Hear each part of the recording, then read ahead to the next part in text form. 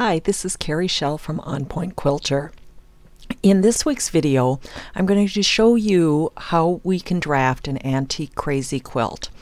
In part one, we will cover creation of foundation patterns that make sense for a crazy quilt, and we'll also talk about how to bring in a fabric collection from a major designer.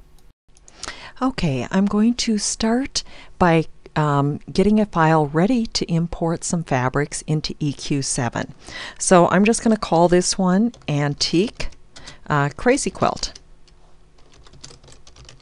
and press OK. Now, before I bring some new fabrics in, I want to get rid of the existing fabrics in the sketchbook. So I'm going to view the sketchbook. I'm going to go to the Fabrics tab, and you can see all the default fabrics are there.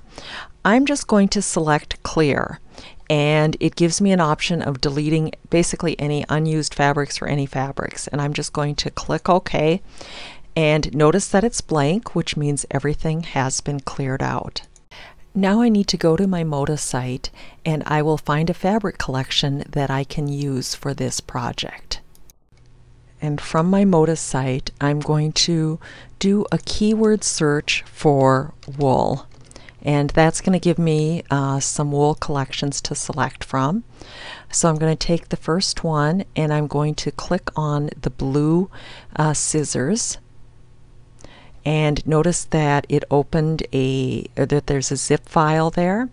And I'm going to select the other woolen needle flannels collection and click on the blue, and it creates another file. So I do need to unzip my files now, so I can right click on one of them, and if I do open, it will open the files. Once I've got the file open, I can click on the first image and do a Control A, and it will select everything. And I want to select Extract, and I'm going to go to the downloads and select one and call it Wool Fabrics. And I'm going to actually do Wool Fabrics 2 because I did this once before. So I'm going to select OK, and then I can close this down, and I'm going to go to the other one and do a Control A and Extract, and I'm also going to put this one in Wool Fabrics 2 and select OK. Now if I close down my zip files, I can go into my downloads,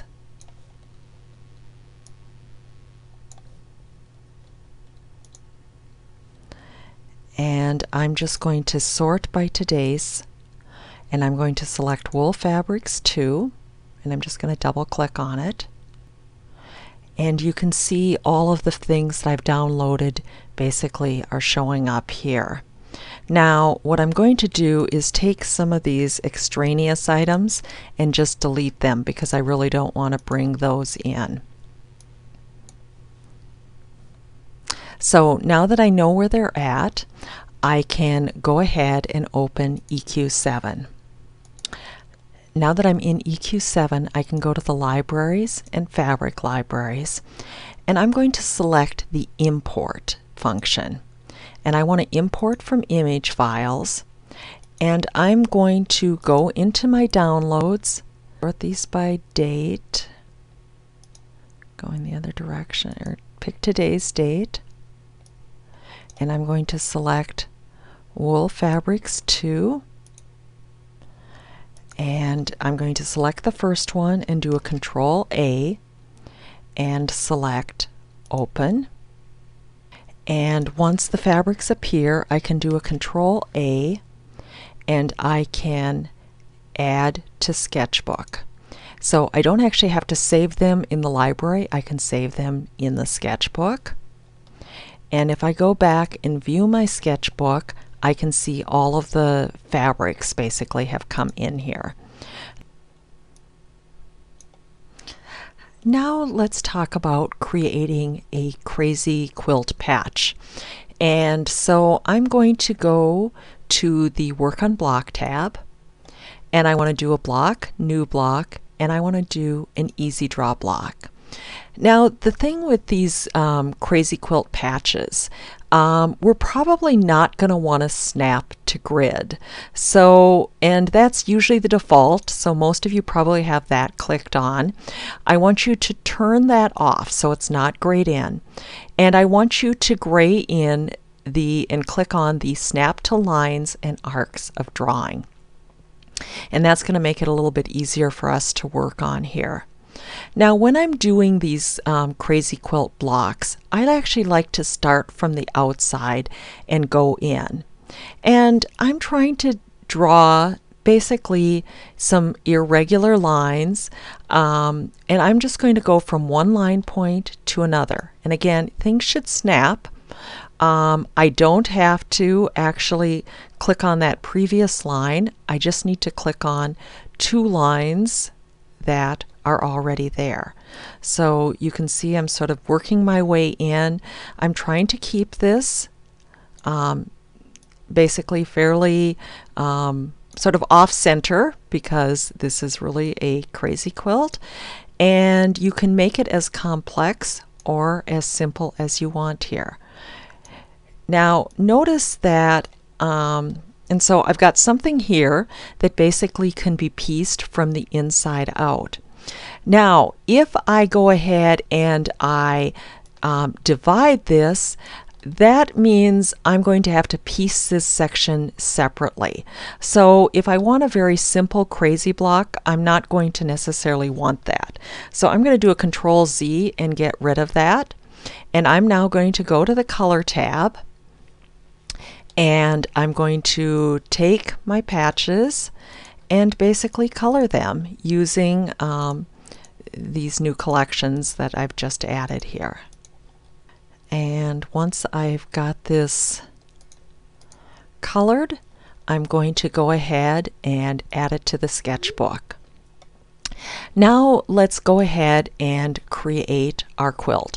And again, you could do a lot of different crazy quilts, but I'm going to show you an even simpler way to do this. And let's say I've got a setting here of 4 by 4, and I'm just going to change my layout because I know I want bigger blocks to be 15-inch blocks, so I have something fairly large to work with. I'll figure out the borders later, but I'm going to go to layer 1 and I can add my patch. Now let's say I just want a whole bunch of different ones. EQ has made it a lot simpler for us in that they've created some crazy quilt blocks already in their library. So I'm going to go ahead and go to the library, and in the section called Foundation Pieced, I'm going to click on that, and they have a number of different crazy blocks, complex, and you can see these ones would take a little bit more to piece. They've got pineapples, and they have simple. I'm going to go ahead and take the simple ones. I'm going to select the first one and do a Control A, and I'm going to add those to the sketchbook. Now I can select my set block, and I can go ahead and just add these in. And again, I don't have to use them all, and I can rotate them, but I basically want a host of sort of different blocks that I can quickly insert here. And once I have them all inserted, I can go ahead and recolor. And I'm going to show you just one quick on the recolor here. I'm going to go ahead and use the swap all colors. And I can select a fabric, select a patch, and it will recolor everything using that fabric. And so I can play with different fabrics. And what I'm really trying to do here is just fairly quickly recolor everything that is out there. And again, I can still go back later and I can make some adjustments from what I'm doing here, but it gives me at least a fairly quick and efficient way to get everything at least recolored. Let's see, I have a pink. I'll use a And so I've now replaced all of these crazy quilt patches with one of the wool collections. Next week, I'm going to cover how to create the circles that go into each of the intersections of the block. Thanks so much for watching. For additional videos and techniques, please subscribe to my weekly newsletter at www.onpointquilter.com.